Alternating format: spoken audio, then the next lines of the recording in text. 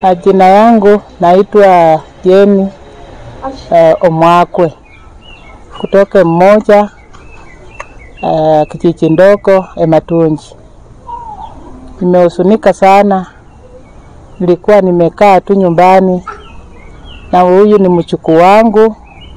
Huyu mwenye ameaka ni mjukuu wangu, alisaliwa hapa na akawa kama mtoto wangu. Akakaa tu na mimi vizuri, na siku ilifika akatoka kwenda kutembea. Kufika kitu kama saa 8 hivi tulikuwa tumekaa tu nyumbani. Tukaona mtoto wangu akakuja na akasema nimepikiwa simu. Mtoto mwenda sake anaitwa Dorsira Mwende. Akaniambia nasikia habari napikia simu Dorsira Mwende ametungwa kisu huko Epsiralo. Hiyo harakati ya kuangalia nani naweza tuma huko. Saa kidogo bado tunahangaika tufanye nini. Tukaona kijana mwingine akakuja mbio. Akasema ametungwa vibaya, harakisheni muende mpeleke hospitali. Harakati ya na mwenda sake yeye mwenyewe alitamka akasema mwenye alimtunga kisu.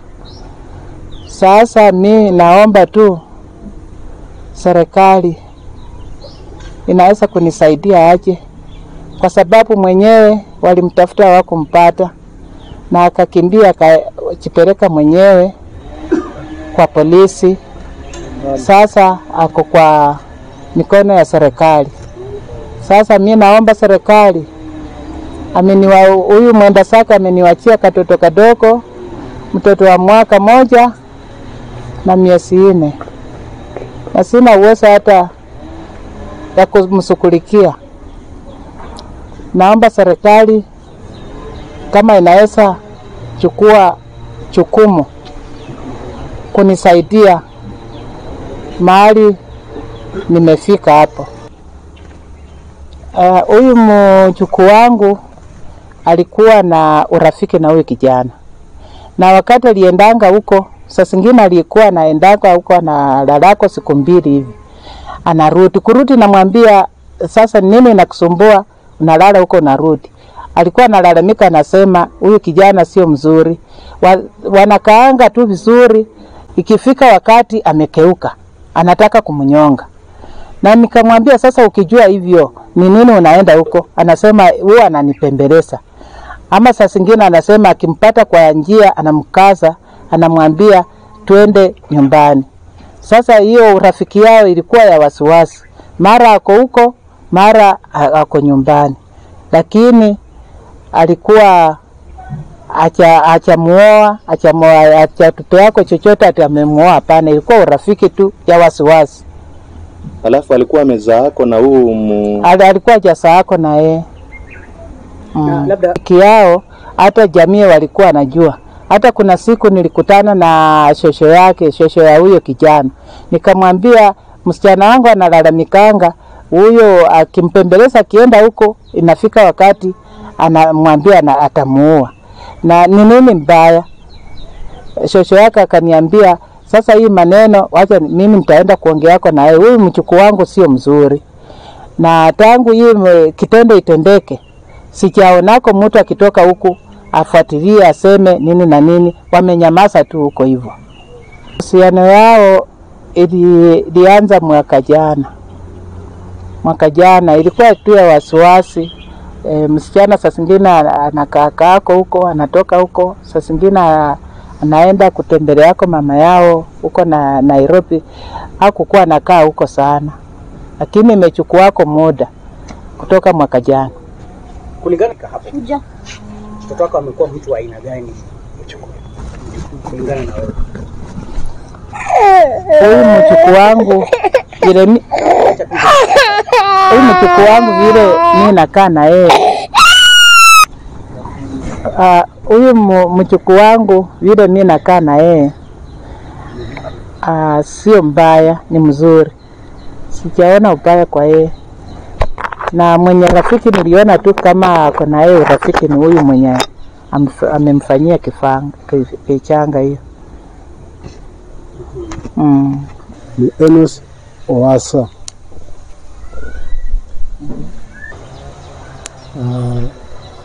Serikali ndio itanisaidia hapo. Mimi sina neno ya kusema ama ya kufanya.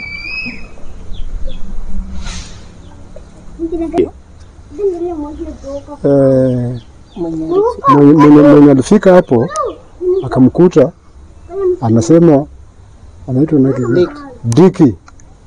Diki ndio amemdunga kisu. Huyo Diki ni mtoto tunajua. Wako na urafiki. Na sio atukubatisha ndio aliua.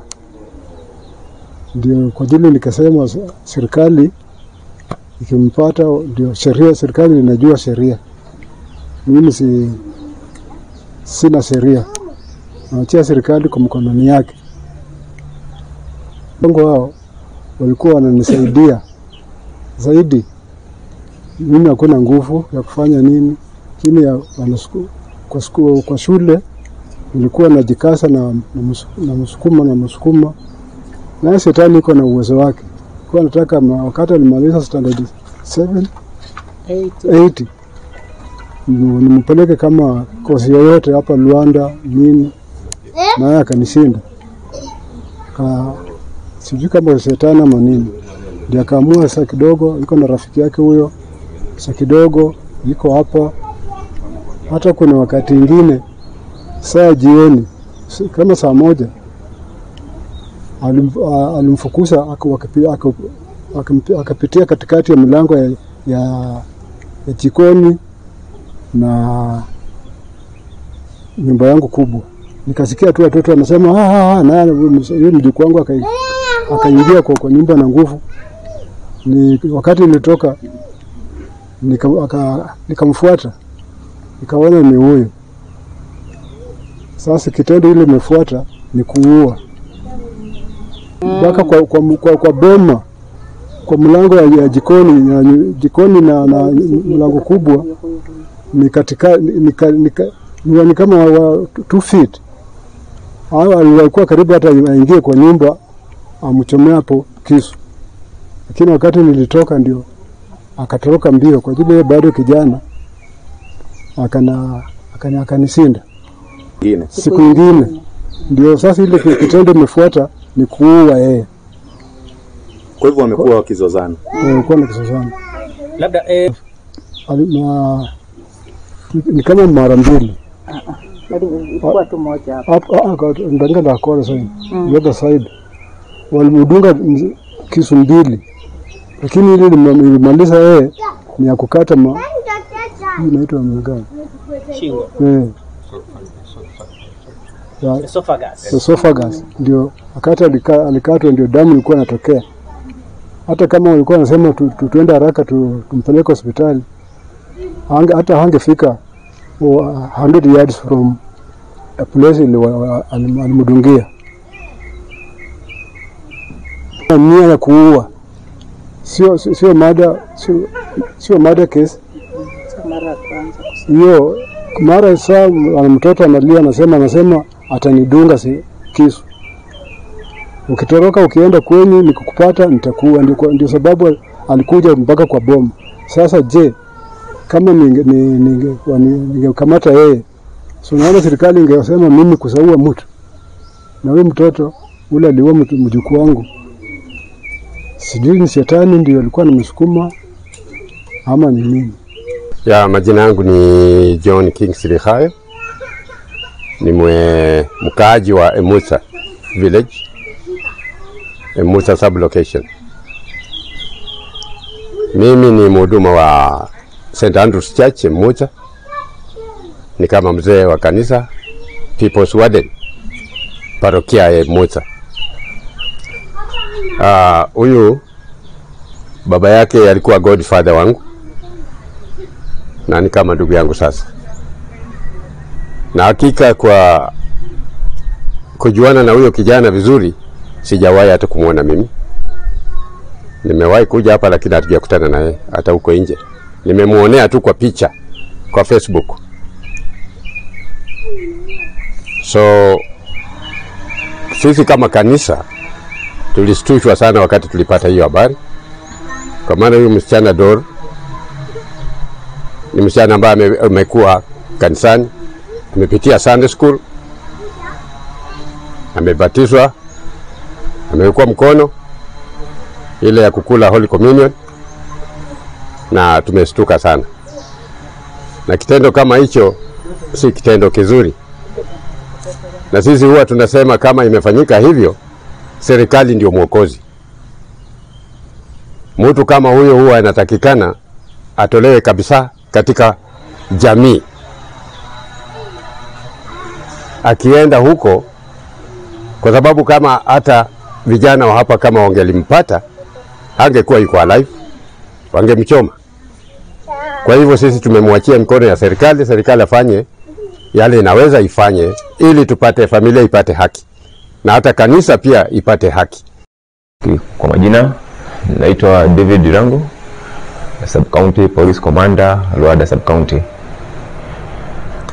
Mnamo siku ya Jumamosi tarehe 25 mwezi wa March mwaka huu, masaa ya jioni tuweza kupata ripoti ya kwamba kuna msichana ambaye ameweza kudungwa kisu na suspected mshukiwa rafiki mwenzake.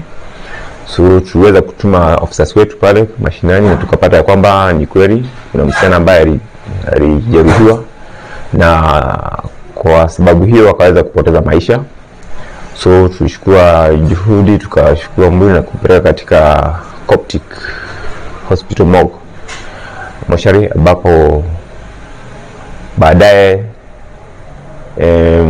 ilisemekana kwamba mshukiwa aliweza kutoroka.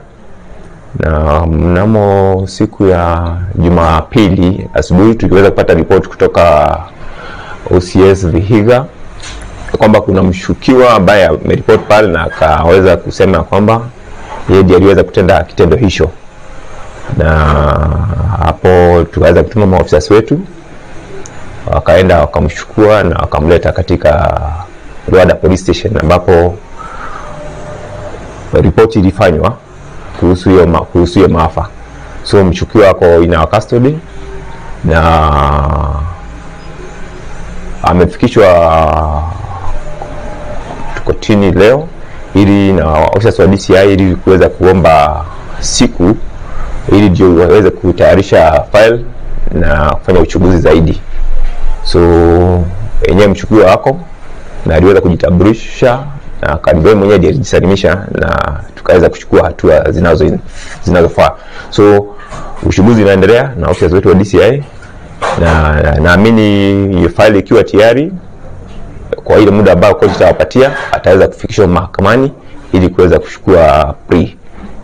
So kwa hayo ningeweza kuwahimiza vijana, haswa wasichana na wanaume, ni vijana barabara, waweze kujiepusha na hali ya vijana, hali ya kutoa maisha pengine marafiki mwenzake kwa sababu ya mapenzi, kwa sababu si jambo la busara. Hakuna mtu ako na nguvu ama uwezo wa kutoa uhai kwa mwenzake. Uhai Mungu ndiye ametupa na yeye ndiye kuna kibali pekee yake kufanya nini, kutoa uhai. So vijana ningeweza kuhimiza wawe careful. Maisha ni ya dhamana. Tusiangalie mambo ya short term, mambo ambayo ni ya kimumuda, because watu huwa na wanakosana. Tena vijana wagoje pila, I think wagoje wakati yao, because ukikimbilia mambo kuliko wakati unaofaa utakuta mambo hayendi mzuri.